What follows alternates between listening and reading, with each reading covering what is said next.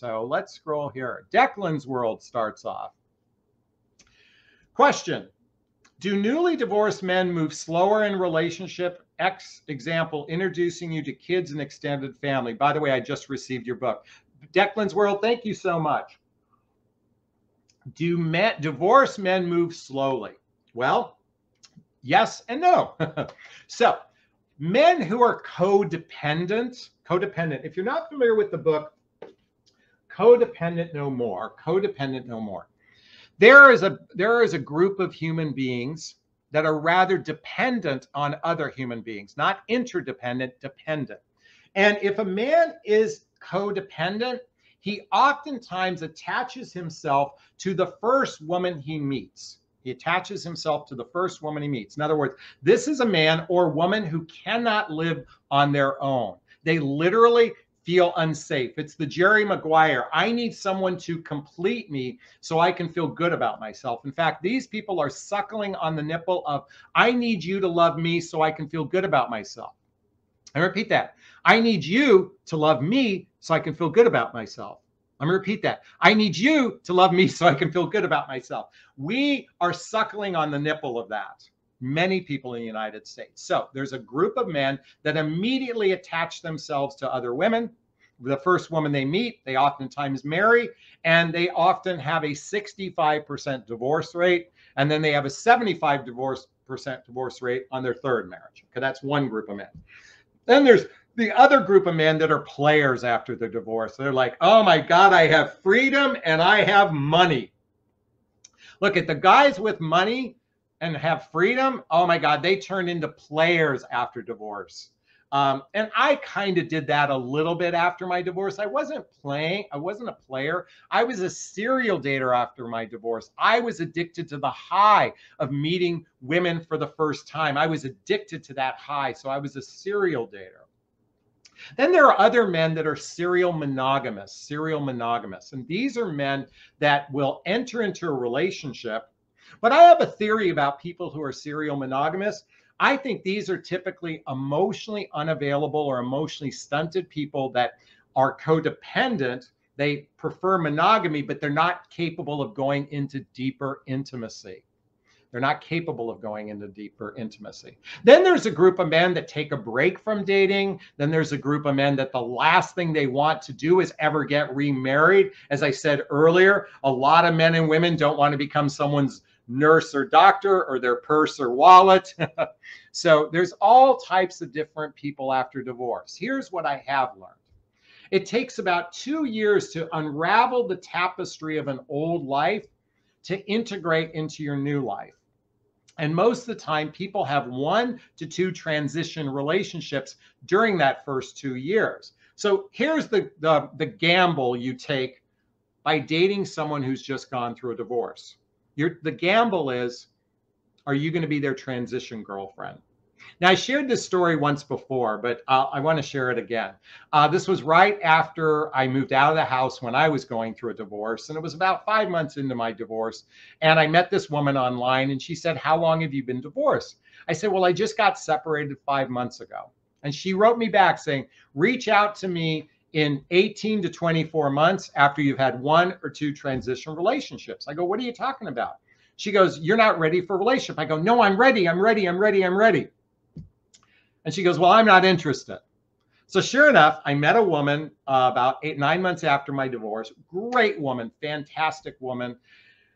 But 3 months into it, I was so not ready for a relationship. And then about 4 months later, I met another woman. We dated for about 3 months, and I so wasn't ready for a relationship. And when I thought back to what that woman said, she was right. Not that those were real deep transitional relationships, but it took me years before I was ready for a serious committed relationship. In fact, after my divorce, I went through the tunnel of despair. The market crash of 2008 wiped me out, and I began doing drugs and alcohol just to get through the day. And that's a significant number of human beings out there, men and women alike. So the reality is it takes a minimum, I think, on average, not as an absolute, a good 2 years to actually even consider taking on the responsibility of being in a romantic relationship that leads to commitment. I'm going to repeat that. Just to even consider it takes a couple years. And those codependent people do it very quickly. And guess what? They get divorced just as quickly because they jumped in before they got to know who they were. So coming back to your original question, Declan, do newly divorced men move slower in relationship? Some yes, some no, some operate the different ways I just shared with you. So I hope that helped out. That was a great question. Thank you so much. All right, thank you. Coco writes, question. Coco 2021 writes, question. What are your thoughts for when he doesn't trust woman from being hurt in his past a lot? He tells you different, but doesn't seem to trust you and is on guard all the time. Great question. Folks, here's how I feel about dating people with trust issues. No dating. Do not date a woman or man with trust issues. Folks, I have gone out on dates with women who have trust issues. If a person has trust issues, I run the other direction. Now, a couple reasons why. In my world, I talk to women all day long. If a person has trust issues, they're going to give me shit all day long because what do I do is talk to women all day long professionally. Folks, when someone has an issue, it's on them to heal it on their own time. Your job is not to be the therapist to heal someone that has trust issues. And I would avoid someone with trust issues very much. Someone who's been hurt in the past, someone who has their guard up. Folks, I don't like dating women who have a guard up. If you women have a guard up, that means you're not open and receptive to love. Listen, I'm not here. My father used to say, by the way, my parents are Turkish, so he says it with a little bit Arabic tone. He says, you can put your faith in Allah, but don't forget to tie up your camel. Listen, folks, I'm all in favor. I'm never in favor of being guarded. I'm never in favor of being guarded. I'm in favor of being open and receptive to love and detached from an outcome. Let me repeat that, detached from an outcome. And ladies, as I said at the beginning of this video, you guys are suckling on the nipple of giving your power away to men. That's because you're attached to the outcome. Stop it. Stop giving your power away. Stop being attached to the outcome. There's a dance between being open and receptive and being mindful versus just giving your power away and expecting a result. Look at there. Listen, if we learned one thing, there are apps. Folks, I shared earlier, I lost a child, okay? If I've learned one thing in life, nothing is guaranteed. Nothing is guaranteed. You can wake up one morning and get a phone call telling you your child passed away. It can happen as fast as that. Life changes at a dime. If I learned one thing from Connor, is to learn to appreciate every day as much as I can possibly appreciate and not get attached to some future outcome. Sure, I might make plans to go on vacation and I buy tickets and things like that. But getting attached to the outcome as if it's,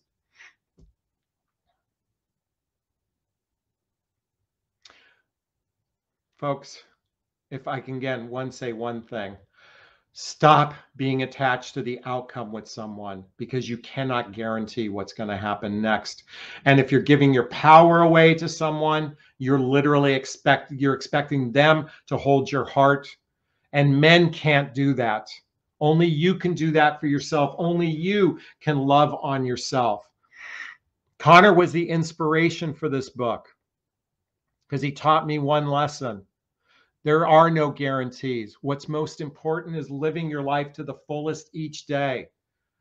Chapter 1, speak your truth, do it with kindness. Chapter 2, stop complaining. Chapter 5, don't let anyone fuck with your chi. These are all the lessons I learned from my son. Please order the book so you can learn it. It's a journey of personal development, self-help, and spiritual work so you don't learn to give your power away to another human being. Thank you for allowing me to go on a tangent. And thank you for allowing me to share. All right. Coco, I hope I answered your question. I went off on a tangent there. All right. Leela says, Jonathan, I want to give you a big hug. I want to give you a hug. You're really giving away good advice, which we're all thankful and looking up to you. Thank you so much. Stacy says, we all have trust issues. No, I don't have trust issues because I have learned one thing. So let me just say this. I have learned one thing. I can trust myself. I don't put my faith in other people. I put faith in myself. So we can absolutely learn to trust if we learn to trust ourselves. Do we all have issues? Abso-fucking-lutely. Do we all have fears in relationship? Abso-fucking-lutely. And at the same time, we can learn to trust ourselves because the real journey, and this is the journey I've worked on, is learning how to trust myself. And that's my invitation for everyone. Anna says, hugs to you. Thank you. All right, question.